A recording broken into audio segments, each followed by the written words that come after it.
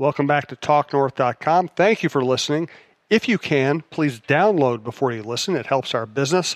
I'd also like to thank our producer, Brandon Morton, and let you know if you'd like to sponsor this program or any of the programs on the network, you can reach me at jsouhan47@gmail.com. TalkNorth.com is powered by Bite Squad. Go to bitesquad.com or download their app. Get food to your door in minutes. Use the promo code TalkNorth to get your first delivery free. Talk North gets you your first delivery free. Everyone take a deep breath. The Vikings may have saved their season Sunday. The defense may have gotten its swagger back as well. Just like that, you're 2-2-1 and right back in this. It's so funny that Adam Thielen needs to break a record for some attention from ESPN. Then they go on to give us his life story like Minnesotans didn't know that already. We've been on top of Adam for a long time now, ESPN, and it's an honor to have him as a Minnesota boy. I'm sorry, the Wild look like an elderly team at this point. Not a lot of youth, not a lot of speed, and it's looking like not a lot of wins.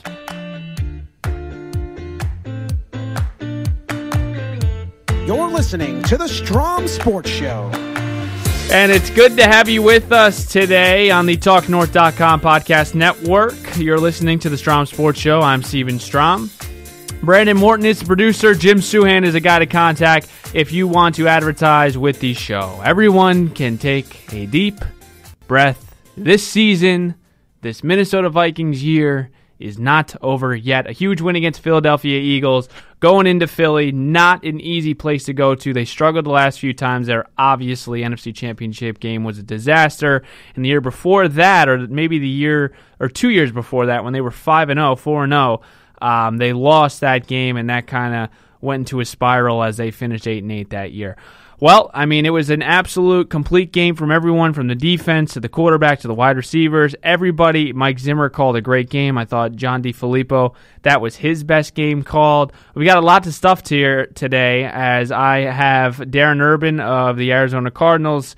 He covers the team. He's covered the team for the last 19 years. He's going to come on and a little preview for today and give you some insight on what to look for in today's game against the Cardinals, 10.5-point favorites. We remember the last time the Vikes were favored by double digits at home. Not a very good game. Obviously, I thought as the week went on, I almost thought to myself, maybe it was good that it happened this early, so a game like today, it doesn't happen. When you have that much of a hiccup in the Buffalo game, that teaches you, okay, we're not going to do the same thing against a below-average team, and I think that's what the Arizona Cardinals are at this point. They just got their first win in San Francisco, so we'll chat with Darren in a few minutes here. And then I've got Matthew Coller, my guy of ESPN 1500. He covers the Vikes. You know him. He's been on here a couple of times. He'll give us the update on Reef, on Dalvin Cook, what's going on with the team, what's going on in the locker room, the vibes around the team. So we'll definitely get into that a little bit later. To help preview today's Viking Cardinal game, Darren Urban, who covers and writes for the Arizona Cardinals. He's done it for the last 19 years. He joins me today on the Strom Sports Show. Darren, thank you very much for giving me the time. How are you today? I'm doing good. How are you? Good. All right, so let's get into it here. The Cardinals got their first W of the year last week. They were able to turn over C.J. Beathard. Josh Rosen threw a deep ball to Christian Kirk early, but nothing really else after that. What have you seen from Josh Rosen early on? Give me some things you like and give me some things that he needs to work on in your eyes. Well, I think on the part that you like, I mean, he clearly is a smart kid. He obviously understands the offense already. I think for the most part, and we didn't see it as much last week, but I do think he has an accurate arm. I do think he has an arm that's a little bit stronger than maybe even I thought it was originally. And I think all those things help. And I think he has a confidence about him, that which you have to have a certain confidence if you're going to be a quarterback anyways. But sometimes that isn't always there with a rookie quarterback, and I think that's there. Now, in terms of what he needs to work on, well, there's going to be ups and downs. We saw last week he had a very solid, if not excellent, initial start, and then last week he had some guys that were open, and he just airmailed too many throws. And I don't know if that was because of the hype of being in his first road game or what it was, but he wasn't quite the same player, and it affected them on the field clearly. So, I mean, he's going to have to learn some of those things. I think as he goes on and opposing defenses start getting video on him and understanding what he likes to do and what he does best, they're going to start, making sure that those things don't happen, and he's going to have to adjust to that. And I think that's where some of the ups and downs are going to come. But I think with these early returns and obviously a small sample size, he looks good so far. It's funny, when Josh Rosen was coming out, a lot of people almost took the confidence as a negative thing, like he was too cocky, or he thinks he's this, he thinks he's that, and I think it's very big for a rookie quarterback to have that confidence, and you see it in him. You see it in some of the throws that he makes and some of the plays that he makes. But it's just funny how the media can really kind of turn that confidence thing that he really has into almost like I'm too good for this kind of thing, because that was kind of his rep coming out of the draft, that he was too smart for everyone. Yeah, and I would say that, he's admitted that even when he first got to UCLA, there might have been a little bit of growing up he needed to do, and he understands that. But and I understand in certain ways with some of his facial expressions, if you don't really know him, I could see how that would bother some people sometimes. But I think ultimately, I think it is a plus. I think he's not him being smart is going to help him on this level. It's going to help him understand offenses. It's going to help him understand his teammates. I think he's going to hold himself to a high standard. I think he's going to hold his teammates to a high standard. He knows he's got a long way to go and he's not a finished product. But I do believe that he wants to be very good as an NFL football player, and I do believe he wants to be a winner. And those were also some knocks of like whether he was going to be super committed. And everything I've seen over the last few months since he showed up here says that he absolutely is all in on all this. Yes, I agree 100%. Now let's move to David Johnson. He ran for 55 yards and 2 touchdowns on 18 carries on Sunday against the Niners. How important is it to get David Johnson going for the Cardinals early in this game where that crowd's going to be going crazy?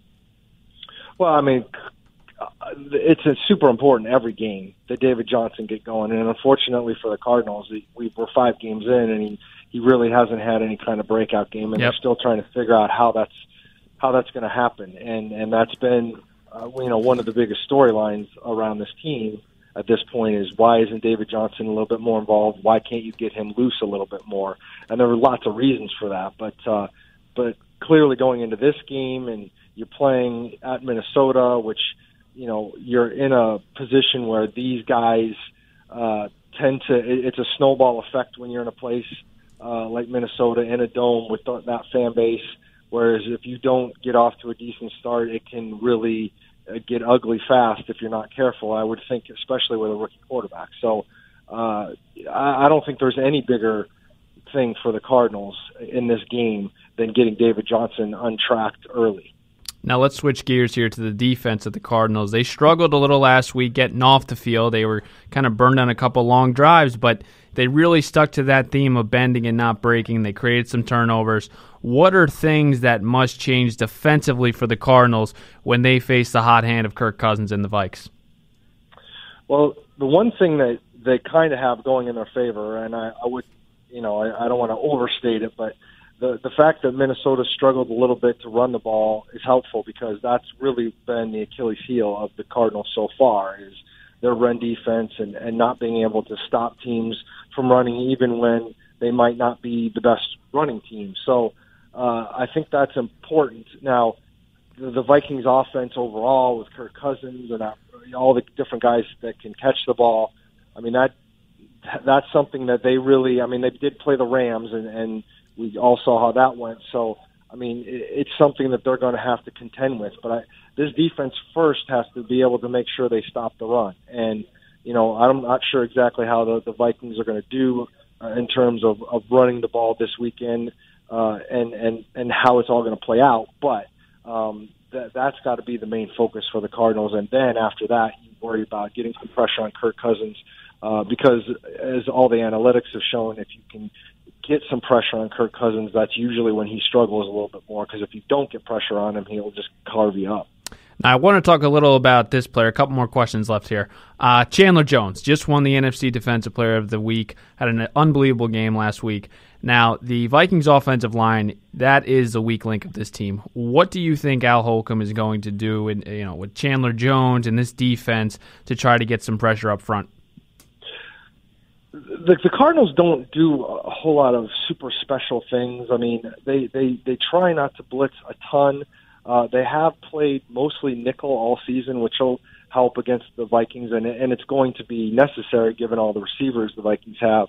Budda Baker basically serves as the third linebacker as well as the third safety. I mean, they basically play that almost the entire game, and they just have two linebackers out there, which is, for all we know, that might be part of the reason the run defense struggles a little bit, but it does help them against the pass. And so, I haven't seen a ton of Vikings games yet, so I can't really speak for sure on that offensive line, but clearly Chandler Jones is coming off that great game. He's a guy that can really put a lot of pressure, and they put a lot of pressure overall on the 49ers last week. And the 49ers did have the backup quarterback in C.J. Beathard, but they had their starting offensive line in, and it's not a bad offensive line, and yet the Cardinals were able to make a lot of hay, and I'm sure that that's what they're hoping for this week, and to force more turnovers. I mean, the one thing Josh Rosen is doing really well right now is not turning the ball over. He has not turned the ball over in 2 games as a starter, and the Cardinals obviously got 5 turnovers last week against the 49ers. That's really, at this point, their path to victory. And that's some of the growth that you like to see from Rosen. A lot of rookie quarterbacks, you look around the league, Sam Darnold, he's throwing some picks. Baker Mayfield's throwing some picks. Josh Rosen doing a really good job with ball security. You got to like that in that sense. Now, a big matchup I'm looking at here is obviously the Patrick Peterson, one of the best corners in the league, is going to go up against either Adam Thielen or Stephon Diggs. I imagine he'll be shadowing one of the two every play. What do you think the strategy here? Who do you think he's going to end up on for most of the game, if you had to guess? I mean, it would probably depend on exactly how the Vikings like to deploy those guys all the time. I mean, if Thielen's running out of the slot and you got Diggs on the edge outside, I would think it would probably be Diggs, and then maybe have some Budda Baker on Thielen. But I'm not really sure how that's going to go. They have moved Patrick around a little bit more. And if they feel like there's, an equal amount of issues you're going to have facing both those receivers, which is a fair place to come to when you see how well both of those guys have played, they might just maybe do a little bit more zone or trying to do it that way. I mean, they'll mix and mash a lot more, even though it's Patrick Peterson, because of this defense and how Al Holcomb likes to run things. Now, let's talk about Steve Wilks real quick. What have you liked from Steve his first year into this? Well, I think he's really done a nice job in terms of getting these players to understand where he's coming from. They've had a little bit of issues in terms of, learning the defense at this point or learning the offense. That's a work in progress, but in the end, I think as a man, they believe in him, and I think he treats all his players in such a way where he can coach them hard, but they believe that he has their best interests at heart. And I think that's been important for him as he has come in as a new coach. And I do think they've responded to him in terms of that part of the coaching. Now, the on-field stuff, the X's and O's, I think that's obviously still a work in progress, and wins and losses are what everybody is measured by. But I do think the players buy into Steve Wilks as a head coach. Last one here before I let you go. Any particular matchups you're personally looking at on Sunday? Well, I know we kind of already talked about it, but ultimately it's going to be up front. If the Cardinals can get some pressure on Kirk Cousins, that'll go a long way in letting their defense play in such a way that they're going to hopefully be in this game. And then on the other side of the ball, you've got to be able to hold up and let Josh Rosen have some time to throw it. I don't know with this Vikings defense if this is the week you're going to be able to get David Johnson loose running the ball, and in which case you're going to have to get some production out of Josh Rosen beyond, one bomb at the beginning of the game. He's going to have to be more consistent. They're going to have to be able to throw the ball a little bit. And if you can do that, maybe you're in a better shape. But we'll see how this plays out. Darren Urban, everybody. You can follow him on Twitter at Cards Chatter. Does a really good job with the Arizona Cardinals.